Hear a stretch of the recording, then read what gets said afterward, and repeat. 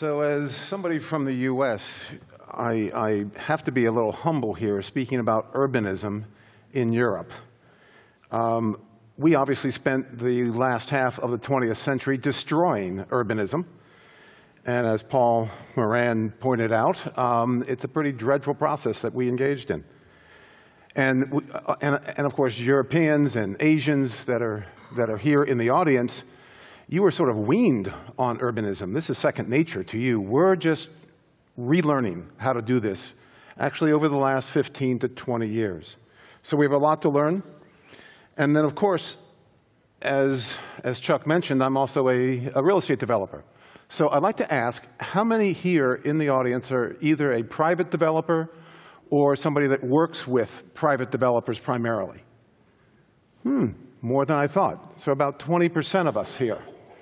So I'm not the deeply demented minority that I thought I was.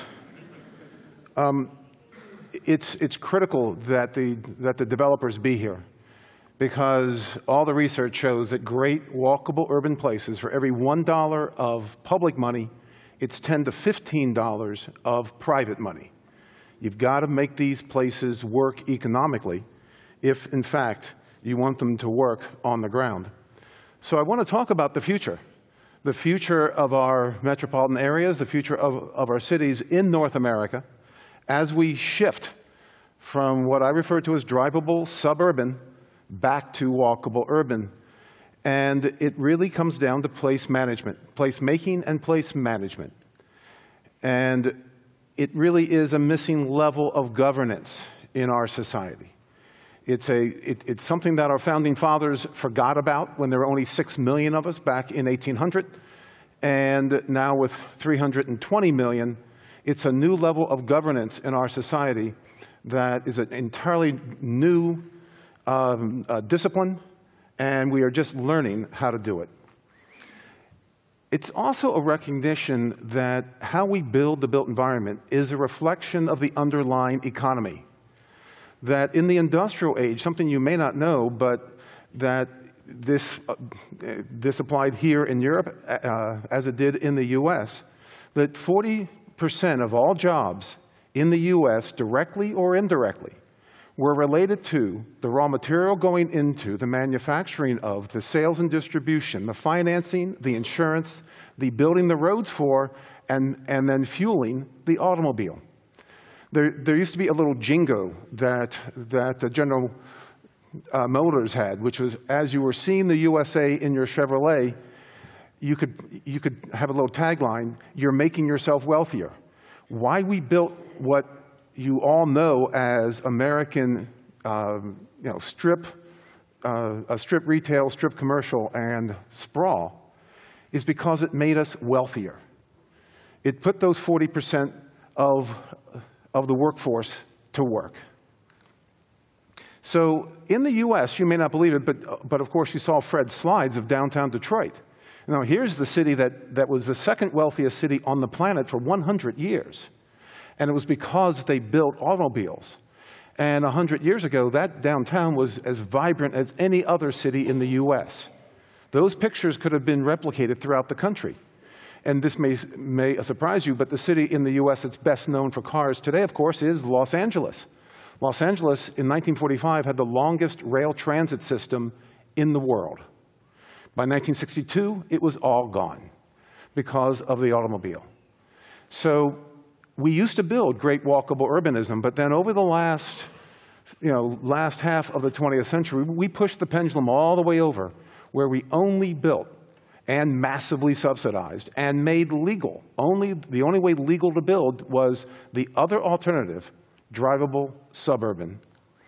So you've seen this on the ground actually here in Europe as well. The third beltway outside of Paris looks pretty much like the fourth beltway outside of Houston as far as how it lays out on the ground. But we started with subdivisions, and we learned how to build freeways. Then, of course, we invented the regional mall back in the late 1950s, early 1960s. And we got a lot better at building freeways. And naturally, it led to much further drivable suburban development. Now, we in the US have lots of land. Same with Canada, same with Australia. We all stole the land fair and square, and we have a lot of it. So we would use it, throw it away, and keep on moving out. So in the late 20th century, for every 1% population growth, we had 6 to 8% land use consumption. But we had all this land, so we used it, and this is what we built. There was a lot of unintended consequences of this way of developing. But the one that bothers me the most, of course, happens to be the environmental. And that we now know that the built environment, real estate, and the infrastructure, i.e. the transportation system in particular, is responsible for over 70% of greenhouse gas emissions. About 40% from our buildings, 30% from our cars. Here is Chicago. And in Chicago, you can see that the blue is downtown Chicago, which is by far the most walkable urban place in this region. The blue, each household emits 2.5 tons of CO2 per year.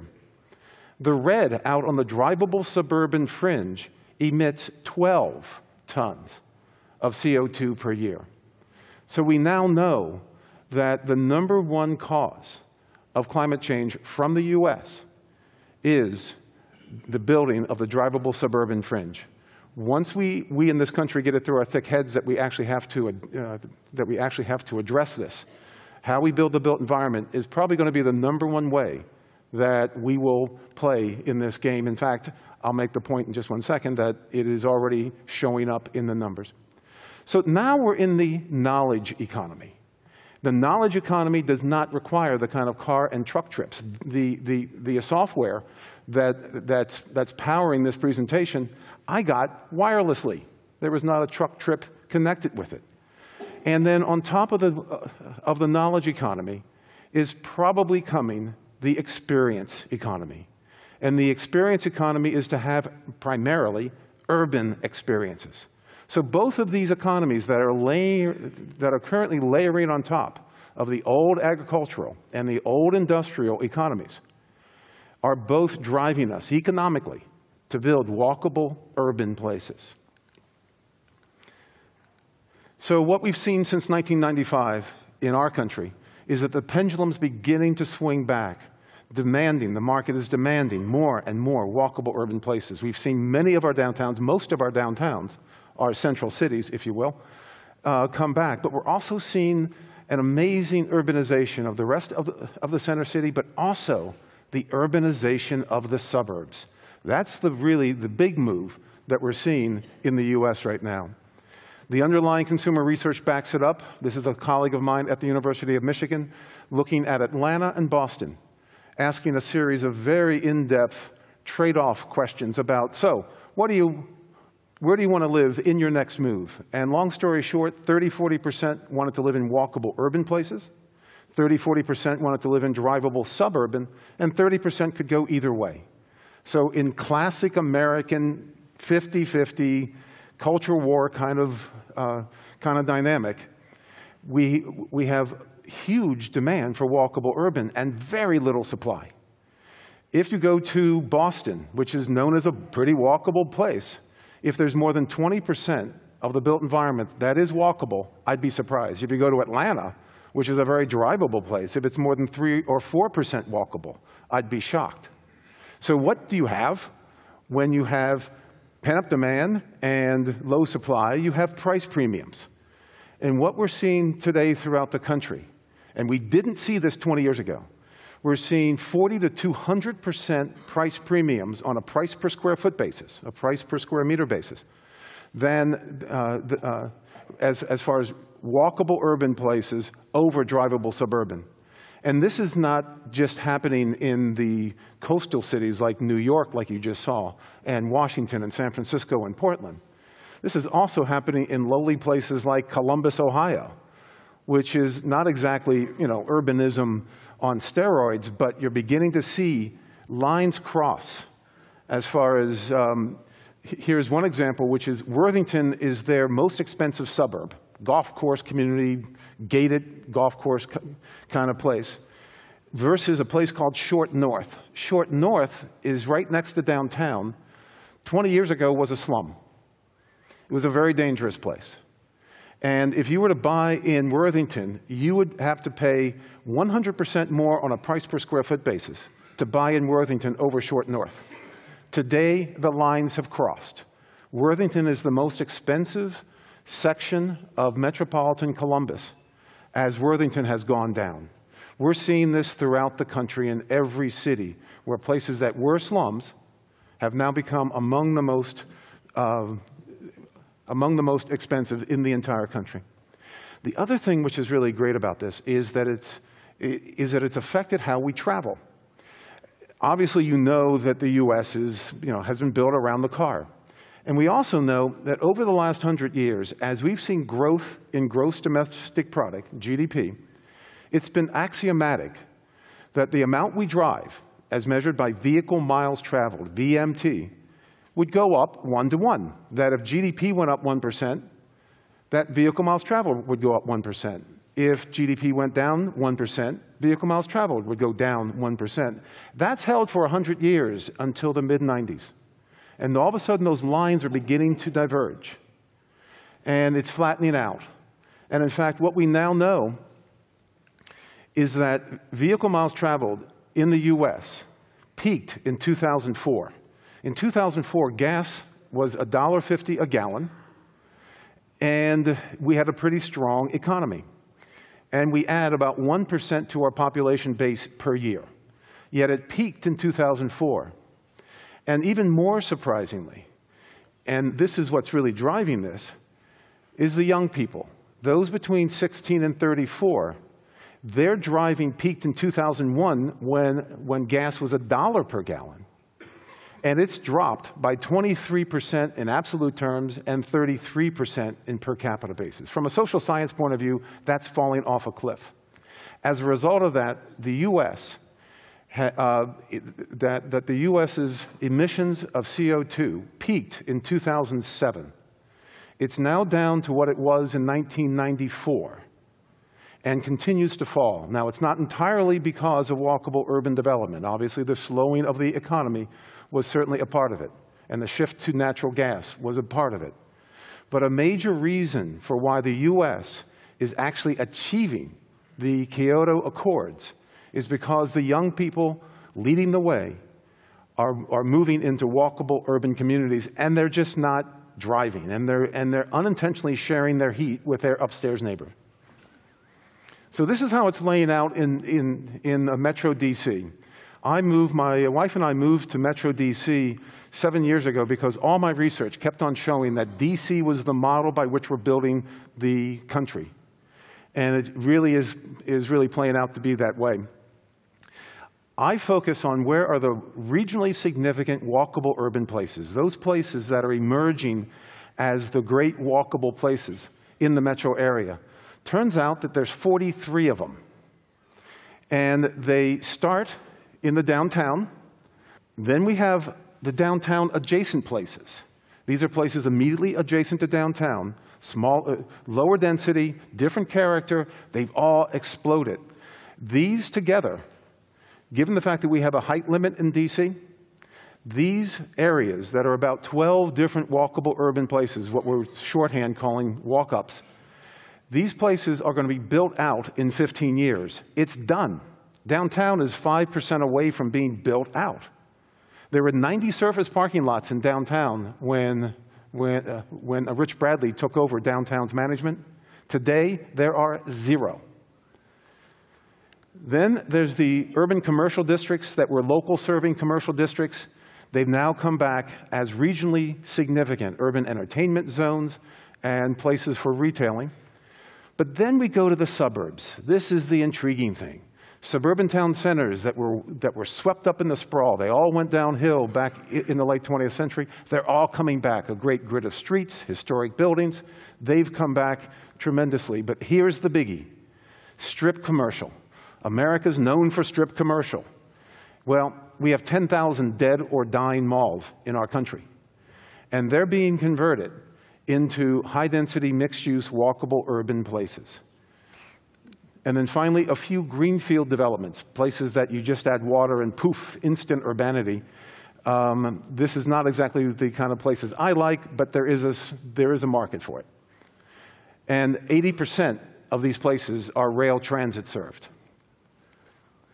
So here, again, are the 6 types of regionally significant places: the downtown, center city, downtown adjacent, urban commercial, but then again, the suburbs is really probably where 60% of the action's going in the US.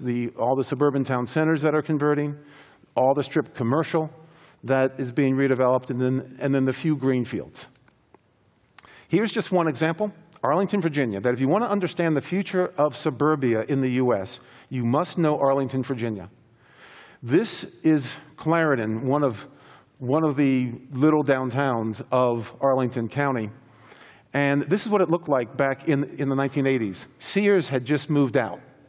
And so on the left was the store, on the right was the garden center. Where this picture was being taken from was where they would work on your car. This is what it looks like today from the same perspective. It now has a Whole Foods organic grocery store, the Apple store is there, and above it are $500 per square foot condos. And yet 2 blocks on neither north and south of here, it feathers back to single family. But that single family is the most expensive single family housing in the entire county. Why? Because they have the best of 2 worlds. They can live in suburbia and walk to 50 restaurants, or walk to the metro, maybe even walk to work. And as a result, what we've seen is the tax base in Arlington, which in the 1980s, they have 8 walkable urban places, representing 10% of their land mass. In the 1980s, it represented 20% of their tax base and falling, for obvious reasons. Look on the left. Today, that 10% represents 55% of their tax base and increasing. They now have some of the best schools in the nation, and it's a very diverse community. This is not a lily-white place. Here's another example out in Denver. This is Via Italia, which is a regional mall that's obviously the developer went to Italy and thought that if he added those little arches, it would be Italian. Obviously very successful. By the early part of the 21st century, it was vacant. It was dead. As a result, they bulldozed it and put in a grid of streets and put in a mixed-use development, retail on the ground floor, office, housing up above. It now gets 60% price premiums over the rest of the market and has put a foundation, a fiscal foundation, under its town. Now, we also know, recent research, that what happens when we move people from drivable suburban to walkable urban as far as climate change and as far as CO2 emissions. Drivable suburban places on the left, you move somebody from there into a walkable urban place on the right, you cut their greenhouse gas emissions by 70 to 80%. Given that, as I mentioned earlier, that the built environment's responsible for 70% of CO2 emissions, building walkable urban places is in fact the #1 way we're going to address climate change. And it doesn't come a moment too soon. Now, what about the economics? Does the market want this? Well, we took a look at this and took a look at it in Metro DC as to what kind of price premium do you get for living or doing business in a walkable urban place? And we found that there are 4 levels of economic performance. By the way, how many of you know what Walk Score is? So about a third of you. Walk Score is a Seattle-based website. It's only in North America right now, but it's going to come to Europe soon. It's on a scale of 0 to 100. You put in your address or your neighborhood, any place in North America, and it'll tell you how walkable the place is instantly and free. If you're 5, 10, 20 walk score, you're very drivable. If you're 5 walk score, you need your car to go to the bathroom. Walkable places start at 70. And these walkable places, those 43 places I just showed you, and by the way, those 43 places I failed to mention, 43 places, they total 17,500 acres, and they are an average of 408 acres each. That 17,500 acres represents 0.91 of 1% of the total land in Metro Washington. 1%. It is capturing 50% of all the buildings, all the square footage being built in this real estate cycle. And if you would add the local serving walk-ups, it would be 80%. What we've seen in the US is a fundamental shift from building drivable suburban to walkable urban. That's what the market wants. 80, maybe even 90% of future development will be in these walkable urban places. So how do they perform when they're walkable urban? Well, what we've learned is that every time you move from a copper to a silver to a gold to a platinum ranking from an economic point of view, on average, your walk score goes up by 6 points. So again, 70 to 76, 76 to 82. And what happens then is that your office rents go up by $7 per square foot per year. To translate that for every 1 walk score point, that the rent for an office space goes up €7 per square meter per year. All that return goes right to your bottom line. There's no variable cost connected with it. That €7 per square meter goes right into your pocketbook. You're seeing the same with retail, rental apartment, and for sale housing. For every step up, every 6 walk score points up, you're increasing the value of the average selling price for sale housing by $113 per square foot. Translating, for every 1 walk score point, it is increasing the value of your home by €130 per square meter. These are huge jumps. The market is telling us, build more of this stuff.